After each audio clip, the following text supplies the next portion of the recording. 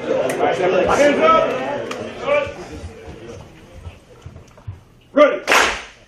Again, I want to introduce my two friends that I met, again, probably 4 or 5 years ago, and they've been great to me, man. They've been stand up. Their story is incredible. Again, you can hear it from when they want to talk about it, but Dustin and Cory from Max Effort, and again, these two guys, they've been inseparable with each other, so you'll get their story, and then you'll be able to put it together, but I think it's good for you guys to hear. Dustin and Cory. Thanks, Steve. Hey, give it up for Coach Smith real quick. You guys are taking the supplements in Max Effort. That's the company that we own. We're not really here to talk about supplements today, though. We're going to share our stories, try to showcase some inspiration, how we got here, how we built multiple 7-figure businesses, came from, basic coal country down in the Ohio Valley. So I think there'll be a lot of takeaways. I'm going to pass out some of the books that we just came through, and we'll get you guys rocking.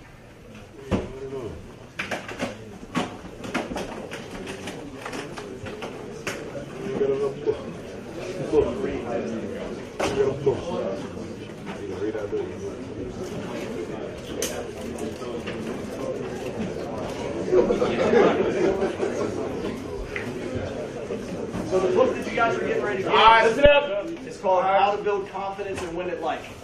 At the end of the day, no matter what you do or go pro in, you got to have confidence. And it can't be fucking fake. It got to be real.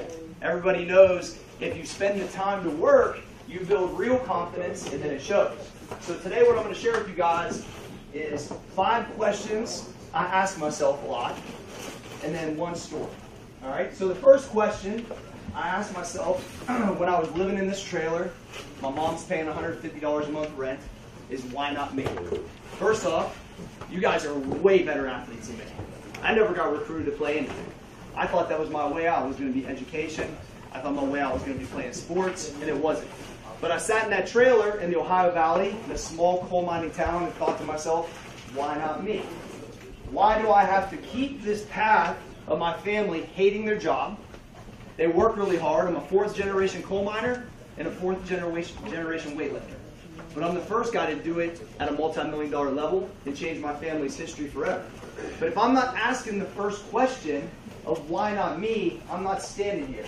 I don't build these businesses. I got a job in the coal mine, 600 feet underground, worked 90 hours a week for 4 months to save enough money to move to Columbus to go to Columbus State. 1 year to then be able to get my exercise specialist. When I grew up, and Dustin can attest to this because his dad's one who wanted to show us how to lift weights, we didn't know a personal trainer. That job, we didn't have the internet. I'll be 44. So like 99, I graduated high school in 97. I don't know a personal trainer. The dude who owns the gym in our town, he got another job. It's a fictitious job. I had never met anyone that did. But here I am, 600 feet underground, my first day on the coal mine, and I'm on the elevator about to go 600 feet underground, and this big dude, first off, I love my earrings in my ears, so they already hit me on that. Second, like, what do you want to do when you grow up? So I want to be a personal trainer. Now, a coach will know this. He said, well, you want to be like Richard Simmons. Yeah, you guys should Google that, and then you'll understand why it's terrible. So the thing is there's no one that I could really look up to where I was from that did what I wanted to do. So to me, it was like me trying to go to the league. That's what it was. And so when I'm underground and I'm working, and I keep working, I worked so many hours in a row, the bank wasn't even open to cash my checks. They didn't have direct deposit then, 97, 98, that I had like 8 or 10 checks because I was working 90 hours a paycheck. Not every 2 weeks, every week. That's why I got the coal miner's crest here. That's why I got the trailer I grew up in here. And that's why I got my great-grandfather that died in a coal mine explosion in 1935 right here. It's all over me every day. Because the work and the why not me is how I got here.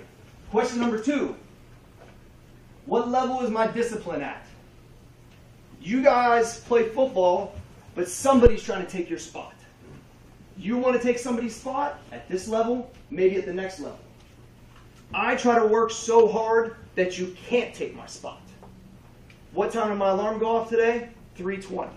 Monday through Friday for the last decade, I'm up at 3:20. I'm at the gym at 4 to 6. I'm I trained for 2 hours. Trey, my man right here, he's capturing everything. We got it on the internet. We got thousands of people all over the world that do the workouts. From all over, up to 100 countries. And then I'm at the track lunge in a half mile. And then I'm listening to personal development. If you want my spot, are you willing to do that? I will take your spot. That's the way I think about it. So I went pro in my passion. I'm not a player. But I still went pro in my sport. Because I'm willing to do what the next guy's not willing to do, because I'm not that great of an athlete. The only reason why I got records now is because I outlasted everybody. Because now I'm in my 40s and dudes can't really mess with me. I just squatted the second biggest number in the 40 to 40-year-old division. Like I said, it takes a little while. 181 pounds. Jay can talk about this because he knows what's up. 694 pounds at 181. No, I don't look like it, but I'm a dog under the ball. I'll tell you that for real. I've been competing since I was 17 years old. And so, but it took me years to get to that point. Once again, it's what I'm willing to do. So, why not me? What level is my discipline at? Is there somebody right now that wants to take these millions from me? They're going to have to really come get it because I'm not ready to give it up yet. And so, you guys got to think that same way about your spot on this team, or if you're trying to play at the next level. How do I separate myself? I love the shine. Because when they put me in, I'm the guy that wants the ball. Because I've put so much work in to be here, it's not fake. You guys will read in this book. It's an easy read. I didn't even read a book in high school. I couldn't even probably got into a school. I was like a 2.1 GPA. I got a 13 on my ACT, guys. I got nothing to hide. The academic shit wasn't there. But I'm a beast out here, and it's worked. So what happens when you have all these skills? What happens when you've got these opportunities? I didn't have the college experience. I went to Columbus State one year. I started my business when I was like barely 20 years old. For $4,000, I started a personal training studio. And at 21, I'm painting the walls of my own gym. And I was making $20 for overtime as a coal miner, and Irene paid me $20 to teach her how to do bicep curls. I'm already successful at that point. To me, I was already winning. All this other stuff that's happened, shit, it was just a plus. At 20, I went from being in the coal mine to boom, now somebody's paying me to lift weights at a job I didn't even think was possible. So where's the discipline at? How can I separate myself? Who do I want to be? Who do I want to be and work backwards? Where do you see yourself? You know where I see myself? Exactly where I'm at right now. Exactly. Of course, I want to shoot higher, and maybe I shoot here and I get here. Sometimes I'm hitting things out the park I didn't even think was possible. You know, it's one of those things where you dream that these things can happen. You think about maybe playing in the league. Maybe it ain't the league. Maybe it's just your profession. Not just be good in your local market. I'm trying to be one of the best in my industry. No, I don't live in Cali. No, I don't live in New York. I didn't have to. I still became business partners with Arnold Schwarzenegger. I still built 4 multi-million-dollar businesses from scratch. Living in Ohio. I'm on the east side of Columbus, in Granville now. Always started off downtown and kept working our way out. Having the business now, figure I'm 44, I've been in business almost 24 years. Now, when people say that sometimes, I'm telling you my last W-2 actual paycheck was from an AEP coal mine. Ever since then, lifting weights has paid every bill. Bought every rollie, rolls, houses, all of it. And guess what? That shit is cool. And when I'm living in that trailer, that's everything I wanted. And you should go get that stuff. But the reality is, every day I get up and I love what I do. And that right there was the key. My parents hated their job. And they struggled so bad. And I was just like, this is not for me. Why not me? Why is this cat get a chance to do it? Why can't I do it? And so I kept asking myself these questions to help propel myself, because I would get down on myself and things would be hard, but I just keep asking myself these things. All right.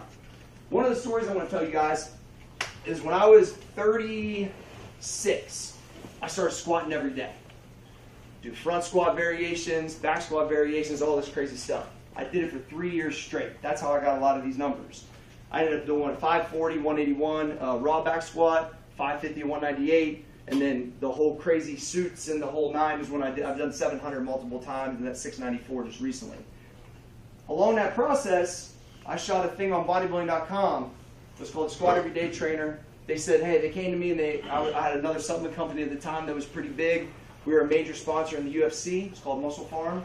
I had Tiger Woods. I had Arnold Schwarzenegger. I had everybody, basically. We was the Nike of the space. So I got a chance to shoot Squat Everyday Trainer on bodybuilding.com. It does like 50 million page views. Kills it. Separates me from every other dude. Not because I'm a great lifter, just because I'm different in what I'm willing to go through. And then I get an opportunity. Now, when I grew up, I told you guys I grew up in a trailer. Well, my homie down the street I played basketball with, his parents were entrepreneurs, and they had a little bit of money. And he was he ended up being 6'6", like 240. So when D Brown in the 90s hit this dunk and had these Reebok pumps, I wanted them so bad. There's no way my mom can afford them. I bought them at his yard sale 3 years later, used. I didn't even stress it though. I was like, I want these pumps so bad. Well, I happened to wear a Reebok shoe in that Squat Everyday Trainer. And Reebok saw it. And I was getting non-CrossFitters to wear an Olympic lifting shoe for better position. And they came to me, and Reebok offered me a $40,000 shoe deal as a 36-year-old athlete. You know what I said? Hey, do you guys make those pumps? Because when I come up there to Massachusetts to sign that shoe deal, how about you go ahead and send them to me? And I'm going to wear these motherfuckers when I sign that paper. Because I had to buy these at my homie's yard sale, but now I'm at Reebok, and they're giving them to me $1,000 a month in gear and $40,000 to lift weights. Because I was willing to do something different, and I was willing to put myself out there.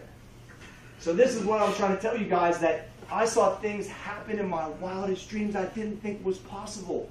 People thought I was out here being crazy. But I kept pushing, I kept asking myself these things, and that's how I got here. One other quick story, and then I'm going to throw it to D.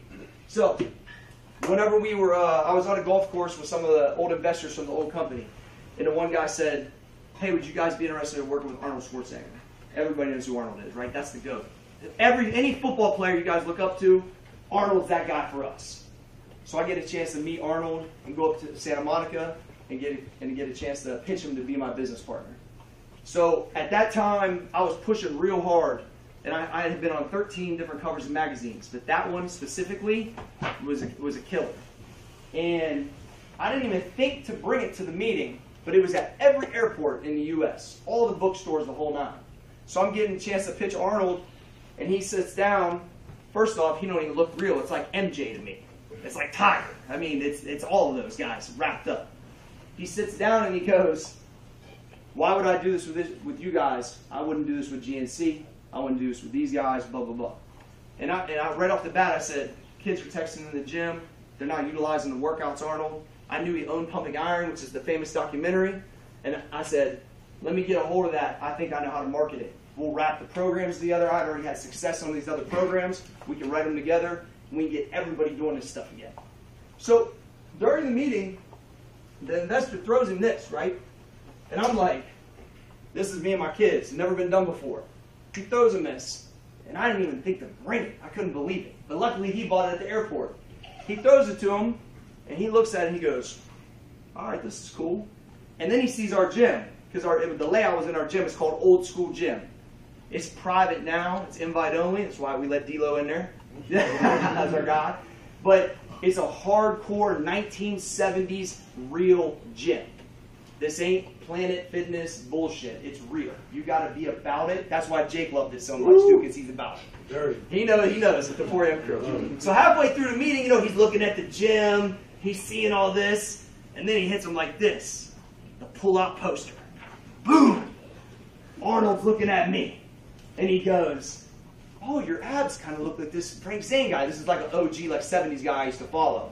And right now I'm like this, hitting myself in the head like, what is happening right now? But I was supposed to be there, and I wasn't nervous because I had built confidence with all these hours of work, all this hours of belief. I knew I was coming out of there with that man being my business partner. Still to this day, I get to go to his house at Christmas. This business is long gone now. You know, I just act like I'm supposed to be there when Stallone walks through and all these heavy hitters, Owen Wilson, whatever. I'm just over at the cigar table chilling. Can't believe I did this. So I just want you guys to know, like, these things that you'll read in this book, super easy read, the questions that I ask myself, the things that have happened to me are truly remarkable. And I can't even believe. I come home every day from the gym. I'll pull up to the crib. I still can't even believe it sometimes. I tell D all the time, I can't believe it worked. I can't believe it worked. So I just want you guys to know that there's a lot of opportunities out there.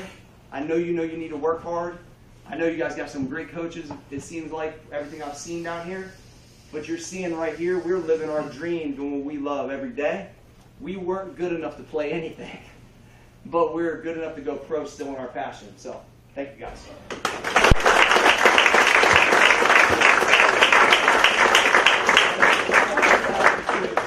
Man, what an inspiration, huh?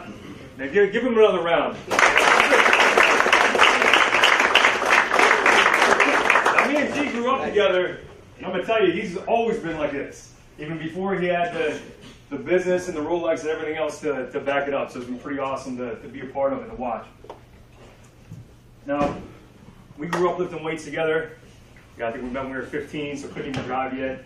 And then we've been able to be in business, you know, for basically 20 years now together. You know, when I graduated from Ohio State, my first job was going into business with him as a personal trainer, and then we opened our first gym, you know, shortly after. So I've never had a W-2 from anywhere. I've always gotten paid to lift weights and train athletes.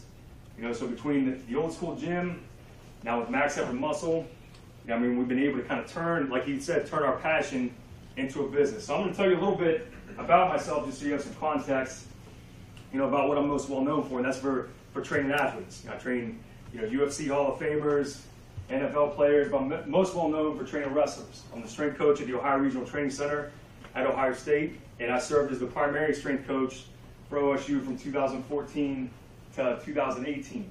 And during that time, we won, you know, the only team national title in school history and won 3 Big Ten titles. I coached a bunch of All-Americans. I trained guys that wrestled in the Olympics and all that stuff. So anyway, I wanted to just kind of tell you that just to give you some context so maybe I can share some stuff with you guys about myself, about the way I approach things, about the way I approach life that's helped me, that maybe some of you, you know, can identify with. So the first thing is, you know, you got to embrace, you know, being the underdog. You know, where we're from, you know, I grew up outside of Steubenville, and is it anyone here from the Valley? What's up, man? OVAC in the house, right? And, you know, the Valley's the type of place, when you're from there, you're already kind of born with a chip on your shoulder. You have to kind of embrace being the underdog if you're going to get out of there and, you know, make something of yourself. And that was something from day one I knew I had to do, because not only, you know, I'm from Steubenville, but I'm also, you know, I was small, I was the smallest kid in class, I was little, wasn't very athletic. You know, so I couldn't wait to start lifting weights with my dad in the garage so I could get bigger and feel better about myself, feel stronger, feel more confident. I knew it was something I had to do if I was going to get anywhere. You know, like I wasn't at that time even thinking from a professional standpoint, but just as a man. I'm like, I need to get strong, I need to be big, I got to embrace being the underdog and pour myself into it. And I'm sure that some of you can identify with that. Maybe you've been the underdog in life, whether you're from a place like I'm from, out in the country, or whether you're from the hood or wherever. Or maybe, you know, growing up, you know, people will tell you, oh, you know, yeah, you're a good football player, but maybe you're a little too short to go D1. Or, you know, maybe you hear the chatter now, like, hey, you guys got a good team this year, but you're not going to beat Penn State. You're not going to beat Iowa State. You know, these are the type of things that people say. And it's one thing for people to say those things. It's another thing for you to internalize them and start saying them to yourself. And it's easy to do, because then you stop going from being the underdog to now you're just an underachiever. You know, because you start putting these limitations on yourself. You start listening to the chatter, and now you think like, okay, well that's what our ceiling is. We can't beat Penn State, or maybe I'm not good enough to go to D1, or whatever the case may be. Nah, fuck that. You got to embrace being the underdog, and you got to think, just like Cory said, why not me? Why not us? You know, anything is possible in life. Anything's possible in a game. Any type of situations. You just got to be willing to put forth the effort and make it happen. Now, I know the first game's in what, 2 weeks? Yeah, so high school football starts this weekend, right, here in Ohio. So think about every one of those kids here in Ohio playing high school ball that are dreaming of sitting in these seats. You know, this is their dream, big time football. Yeah, I mean, D1 athlete. And not too long ago, that was you guys. You guys were in their shoes. And that's probably been the dream for a long time. You probably thought, I'm going to do anything to get there. You know? But then, before you know it, you're here, and it's easy for the moments to just slip by and to lose them. So that kind of brings me to our next point, is you got to recognize how unique and special all these moments are when you're in them. You know, when you get to suit up with that green on, you get to run out, you know, this is the oldest university in the state, you get to represent it, you get to run out on the field. Or even days like today where you get the, you know, knowledge broken down to you by D'Angelo, you know, by Coach Smith standing up here and teaching you guys how unique and special these moments are. Because I remember when I was young, when you're young, it's easy to think, oh, well, once you're in it, like these moments, there's so many of them. But then you get old like me and you realize you only get a couple. It's a short slice of your life. And before you know it, they're gone. You know what I mean? So you got to be in the moment, recognize how unique and special they are when you run out on the field. So what I want you guys to do when it's opening day and you get to suit up and you're with your teammates, you're under the bright lights and you get to run out there, you're on TV, whatever it is, ask yourself, how do you want that day to be remembered? How do you want to remember it? But more importantly, how do you want Coach Smith to remember it? How do you want your parents to remember the game in those moments? How do you want your friends back home or your girlfriend, whoever, how do you want them to remember those moments? The best part about it is you get to dictate how it's remembered by everyone else. Because you get to choose the amount of effort you put into those moments. You can choose to give max effort at all times. Little plug for the company right there. It's the one thing that's really under, you know, that's under your control. You know, it would have been easy for me when I first got my foot in the door at Ohio State to say, man, you know, I wasn't even a state qualifier in high school. How could I help Ohio State win their first national title? How could I do that? You know, I'm just an average athlete, average wrestler, whatever. It would have been easy for me to think that way. But I knew if I just gave max effort and how special those situations were, that I would be able to make a difference. And you guys can do that same thing. So then, you know, somewhere down the line when you're an old 43-year-old man like me and you go to the family reunion and your uncle talks about that opening day game in 22 or talks about the Penn State game, you're going to be proud of the way they remember it because of the effort you gave. That's all I got for you.